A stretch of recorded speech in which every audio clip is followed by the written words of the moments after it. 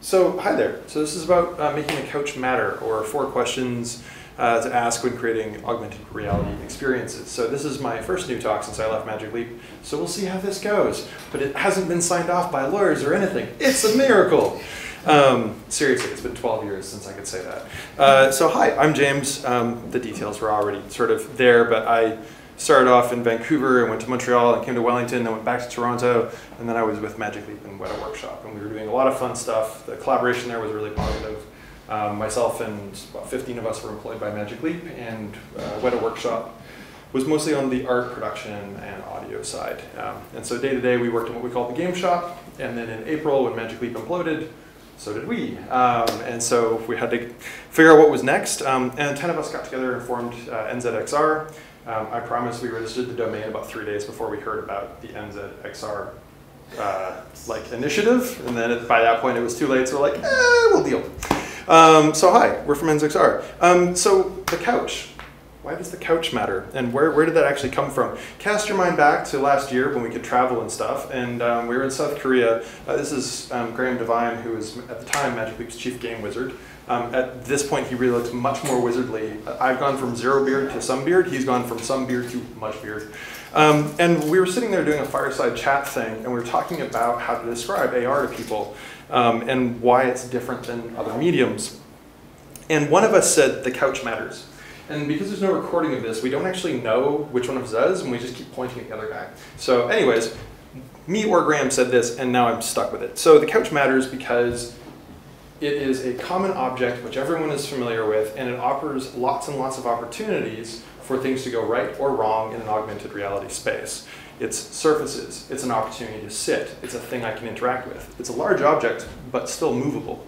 So there's lots of different ways that the couch can actually become part of an experience. And of course that extends out to every other bit of furniture, but couches are fun, so we stick with that. So 4 questions. What I was trying to think about, what I was trying to think about going into this was really like, how do I think about AR experiences? Because I've been really privileged to spend 5 years doing nothing but that with a head-mounted device, which is wacky, right? Like, no one in their right mind is funding teams to do it for that length of time because there's not a commercial case unless you happen to be first party for a company like this. So, first question, what's your goal? Pretty straightforward. Are you making a game? Are you training people? Are you trying to create immersive art or theater? What are you doing with this stuff, right? So you need to know your goal. Now this is universal. It doesn't matter if you're making an AR experience or a movie or writing a short story. You need to have a goal. In the case of AR, what's important is how are you involving the world? So I'm going to take a really, really simple goal, and yours will be much grander and more interesting. But for example, I'd like to make a puzzle game. Well, that's cool. What does that tell me about AR stuff? Well, I want to make a puzzle game about color matching. All right, well, that's a little bit more interesting. There's actually some detail there. There's something to get grips on. But it doesn't involve the real world. But I want to make a game about matching colors in the world around you so that I'm combining, I know where all these colors are. Okay, that's significantly more interesting. Now I have a goal in mind that's fairly focused. It's not really, please get better than this, but you get the idea. So then what are you adding to the physical world, and why are you adding those things? You've got your goal, and you're like, all right, we're going to put stuff in the world. Sometime, I don't know, I think it was last year, I was at one of the big banks having a chat with one of their technical innovation teams and talking to them about AR stuff and the Magic Leap hardware and all that sort of jazz. And one of the folks there got really excited. This is a very technically savvy person, you know, really understands the world that they work in.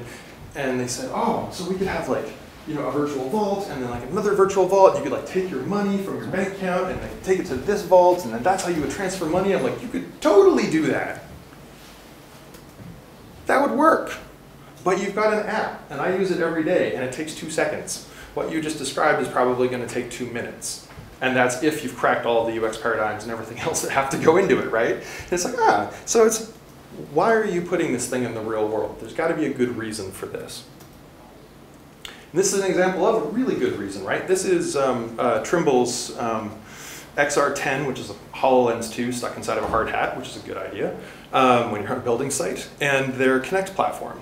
And as you can see, this lets you see the world as it's intended to be. And it's quite a fun way to be able to see stuff, and it's super, super helpful and collaborative. So there's, to me, I think when I think about this stuff, I think about giving people superpowers, right? Like ways to see the world in a different model, or sorry, ways to both see and interact with the world that you can't otherwise do. So consider your superpowers. They're fun. So then you know what you're trying to put in the world, where it's headed, but how is this experience actually going to interface with the physical world? And this is where stuff gets fairly tricky, right? Because once we actually start trying to put digital content into the real world, things can break down quickly. But the most simple, like the start case right now for most AR, right? This is ARKit's Quick Look from Apple. Like you can just drop a 3D object on a plane and away you go. That's cool. And we're starting to see some interesting examples of that use case. And all it is just grabbing a single plane. All it is. All the computer vision people are like, what? It's a lot, but it's fast now. For example, this was Civilizations AR, so Nexus Studios built this for BBC. You can bring in these artifacts and look at them in X-ray vision. You can spin them around. You can place them in the world. But fundamentally, it's not doing too much more than using the planes. So I like to think of planes as sort of the most permissive form of AR. It's the way that phones can very quickly find that surface and use it.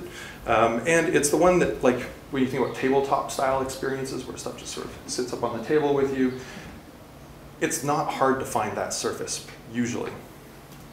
If, on the other hand, you want to integrate with the physical world and actually have stuff, then you're trying to do something like what we did with Dr. Gordwart's Invaders, which looks something like this. I don't know if it's, I just sort of hear it, but you can see that the robot's actually falling, being occluded by the couch there. At the beginning, this portal, and it actually looks better than this in person. The pass-through capture is a thing, but you can see that the like the scorch marks and stuff actually stick to the environment. You can burn the couch. So we're doing a lot of stuff around character navigation, for example, and understanding the world. So there's brown blobs here. Hey, that's a couch. Couch matters. The couch is involved. This is a simulation of a player moving around. That's what that wireframe is. And then we're dynamically trying to place stuff in the world. And so the number of choices and rules that you have to build up so that the content knows where it can belong is huge. This was 7 years for us of a huge amount of research and development. And you can see here, this is a character, taking that same bit of information, using it to navigate, trying to get at the player, get clear line of sight so they can take a shot at them. And we were working with the teams that were building this hardware and software every single day. So this was really like quite a privileged opportunity for us and a lot of fun and super freaking hard. But it was really neat. So we have all of this tech and all of this stuff. But at the end of the day, it's actually not hugely different than what you can get out of a phone now. You just gotta know what rules you're building. So planes, for example, are a thing. This is a screenshot from Unity's new Mars add-on, which is really, really impressive. And does a lot of very cool stuff. Strongly recommend checking it out. So you've got planes. That's sort of like the basic building block of most AR experiences. You've got your dense mesh, actually knowing about that mesh, which allows you to do things like occlusion and get kind of fancy in there. Compass and geolocation, incredibly important, especially if you want to have an experience that knows something about the outside world. Knowing which way someone is aligned and where they are, relatively speaking, in a geolocative sense, you can do lots of stuff with it. And there's already way more kind of types of information you can get, and lots more coming online all the time. So many, many options, and the couch still matters. But you can see, this is in Mars here, these are planes that are being defined out and as usable spaces, right? And then lastly, how are people going to use this thing, right? So we know what we're trying to make, we know what we're trying to stick in the world, we know how it's going to like interact with the world, but if nobody can use it, did you even build it? The major platforms, things like Snap and Google's lenses and whatnot, they have interaction models that are fairly simple, usually around touch or hold, sometimes scaling and rotation. And so there is some onboarding there and some expectation and experience from the users already. But most other places, most other things you do, nobody knows. There's an emerging body of work around AR and VR interactions. I strongly recommend checking out what's out there and how it's going. There's things like VRTK, there's, and I mentioned Unity already, Epic's doing similar stuff in Unreal. But nobody's really done much of this yet. Like, pretty much whatever you're going to do is probably going to be one of the first things in the world that does that thing. So embrace the fact that it's just going to be weird and hard. And things can operate on a massive spectrum. So we didn't know who was going to play Dr. Gorgort's Invaders. Right? We knew that it had to work for every single person who put a Magic Leap 1 on their head. They had to have a good time. Now, historically, first-person shooters, action games, those are not typically very accessible games for a wide audience, especially if they involve mouse and keyboard controls or a twin analog stick. Learning to move with one set and look with the other is like worse than trying to rub your tummy and pat your head at the same time. It's really tough. So we want everybody to be able to play this thing.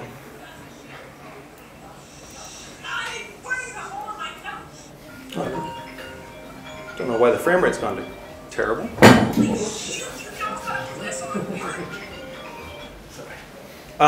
That's my mom. My mom's never played any of the games I've ever worked on. And she asked me to bring this device back, which was wild. Am I out of time? Okay. So this was obviously something for an incredibly broad audience. This led us to do things like say, we can only use 2 buttons. We're not using multimodal buttons. We're going to use single gesture, so because we've got gesture detection and all the rest of it. So we wanted to make sure that this stuff could work for everybody.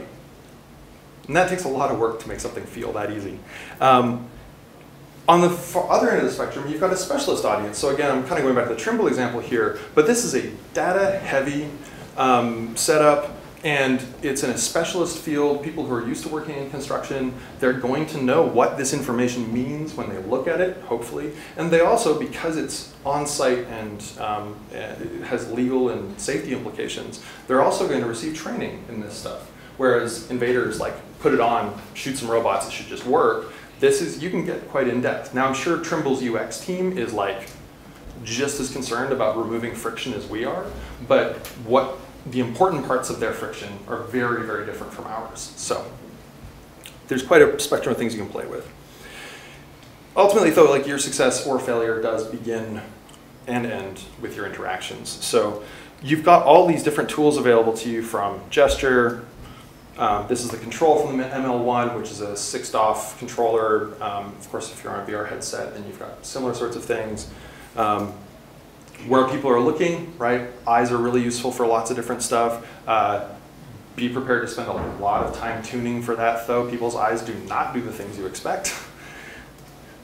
And things like head pose, right? Knowing just where someone is looking, how they're moving, the amount of motion that they've got going on, we can get tons of information out of that. And that's just a handful of, like, those are our source inputs. And then all of the interactions that you make, whatever experience it is that you're making, those are going to be very specific to the challenge that you have in front of you. Even a gesture like the pinch and kind of zoom that we're starting to see emerge as a bit of a standard. How exactly you get a hold of that virtual object, how much it moves, the type of rotation you can do with it, and why that's important for your experience is going to be quite different from experience to experience. So you've always got to be testing. So just always be testing. So 4 things. And so how do you test for this stuff? If it's your goal, get feedback, right? Duh. Talk to your target audience early and often, especially if it's for something related to training. Talk to your subject matter experts. Talk to people who are going to be using this training. Absolutely crucial. What are you adding to the physical world and why? Consider what experts in the field already have access to and whether you're adding friction intentionally or not, right? There are lots of tools out there, and if somebody, it might not be an appropriate use case for an AR application if you're somewhere where the tech just doesn't work. You might want to fall back on 2D pen and paper. That's totally okay. Give people the right tool for the right job. How is this going to interface with the physical world? I cannot stress this strongly enough. Get a test application up and running as quickly as you can on your intended target device, and then walk around the world where you think you're going to be using this application and see how the computer sees the world. Because it's going to see things that you don't expect, and it's going to miss things that you think are obvious. And if you're not building from that ground truth, you're going to find yourself in a very complicated position when you're like, so the robots come out of the wall. We don't know where the walls are. How far can you get down that path? Very. And lastly, how are people going to use it? So this primary interaction model that you choose, that's going to be baked into absolutely everything about the experience, from the assumptions about how you make content to how people interact with it. It's massive. And the further into development that you get, the more assumptions are going to be layered on top of that interaction model. And if you haven't tested that thing and made sure that it's doing the thing that you want, you're 4 months, 5 months down the track, and if you need to change what that core thing is, the whole house of cards is going to come down on top of you. So, test for these things. Thanks.